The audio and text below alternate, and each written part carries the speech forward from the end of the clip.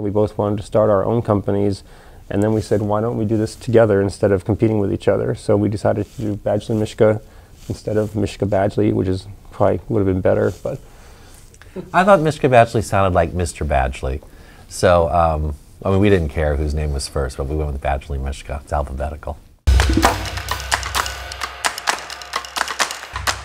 I think distinctively we have a very American look, our collection. However, it didn't really start that way.